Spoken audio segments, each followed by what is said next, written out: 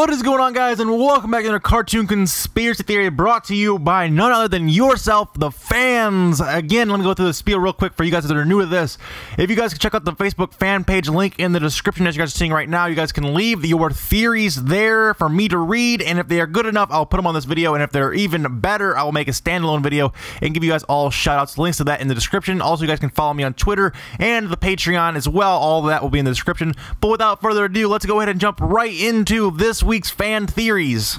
Our first theory comes to us from Logan Kleitz. Probably pronounced your name wrong, I apologize for that, but he has a theory about the new Disney film Inside Out. His theory is that Riley, the main female character, is actually a hermaphrodite. The theory, he says, is based around the scene when they are eating dinner and it goes inside of her mom's and her dad's emotions. It says if you look, you see all the mom's emotions are female and all the dad's emotions are men, but when you actually see Riley's emotions, they actually have 3 women and 2 men.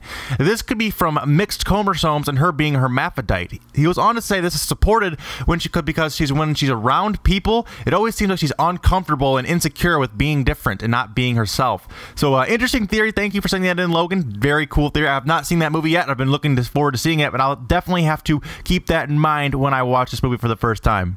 Our next theory comes from Stephen Matthews, and thank you, Stephen, for sending this in. It's about the Mario universe. He says that Bowser is actually dead and King Boo is possessing his body. He goes on to say that at the end of Paper Mario on the N64, Bowser falls from a high distance and dies. The townspeople say that he's probably dead and he won't come back to life. The very next game, chronologically, after that was Luigi's Mansion on the GameCube. In this game, you actually fight King Boo, who is actually inside of Bowser's body. During the fight, Bowser's head falls off many times but is put back on by King Boo.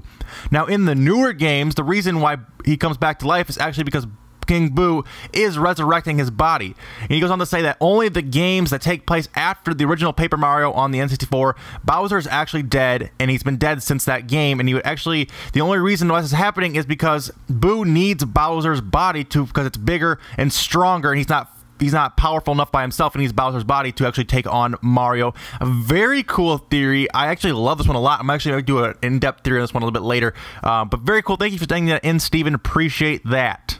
And our final theory this week comes from a Reddit user called Pawn Mikama. I probably pronounced that wrong as well. I apologize. And she has a theory saying that Rose Quartz from Steven Universe is actually blind. He says that almost every time you see her, Rose's eyes are closed. And then Pearl always says, quote, she saw the beauty in everything, and quote, she saw past unfavorable qualities, that she saw their soul or felt their true intentions just by being around them and getting to know them without actually seeing their physical form. A very cool theory. I'm actually starting to watch a little bit more of this show. I'm not too terribly deep into it, but I really appreciate this theory. Thanks everyone who submitted your theories this week over on Facebook. Keep them coming, guys. Keep on sending me your messages, your Facebooks, your Twitters. Love reading what you guys have to say. Like I said, come over, check out the Facebook fan page. I post all the theories there. I post all pictures there, and we have a good time and chat with you guys, so make sure you guys come check that out and give that page a like. Also, make sure you guys drop this video a like. I really do appreciate when you guys hit that like button, so go ahead and smash that. We hit the 500 likes. I'll drop out next week's theory a day early for you guys. As always, make sure you guys subscribe as well. And this video's code word is going to be Team Rocket from Pokemon, so go ahead and drop that in the comment section. I know you guys made it all the way through the end. And as always, guys, have a great day. Remember, this came back time somewhere, and I will speak with you again shortly. Until then, take it easy and peace out.